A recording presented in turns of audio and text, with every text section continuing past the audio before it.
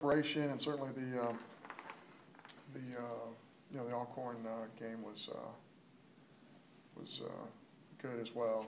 I thought we got some things done there. We're going to go play a good Missouri team that's playing well right now, and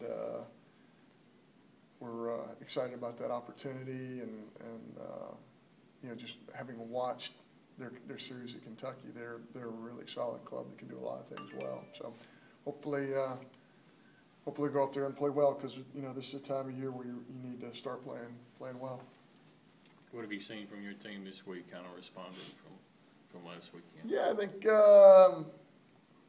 just a little more electricity on our feet, a little bit, a lot more hustle type things that you might not necessarily notice unless you're really paying close attention.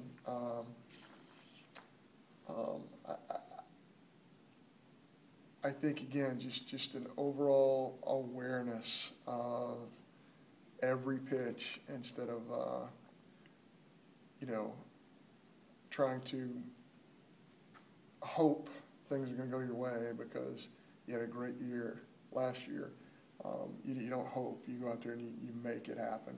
You make one-pitch adjustments at the plate and on the mound, and you communicate, and you bust it on and off the field. You get to first base the right way. So I think all of that stuff is a little bit better. I think we went through a little bit of a lull, and of course, as I mentioned several times, that's my responsibility, and I think we together have captured the essence of some of the things that we need to do better.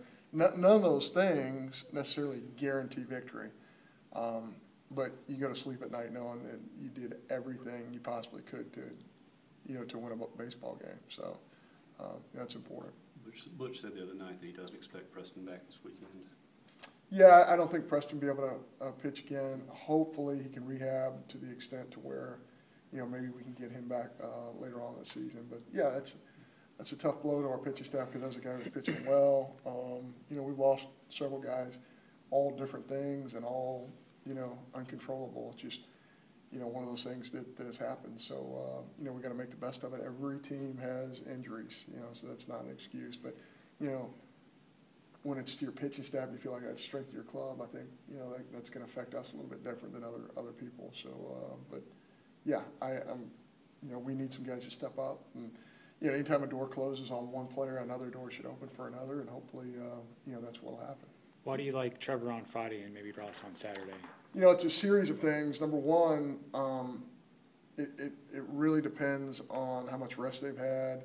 Ross has really operated well on Saturdays for a variety of reasons. I think hitters are a little different on Friday night than they are on Saturday. I think that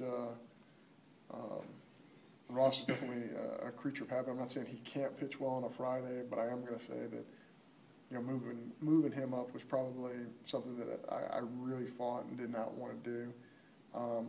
He really, I think, on Saturday makes the Sunday guy behind him better in a lot of ways.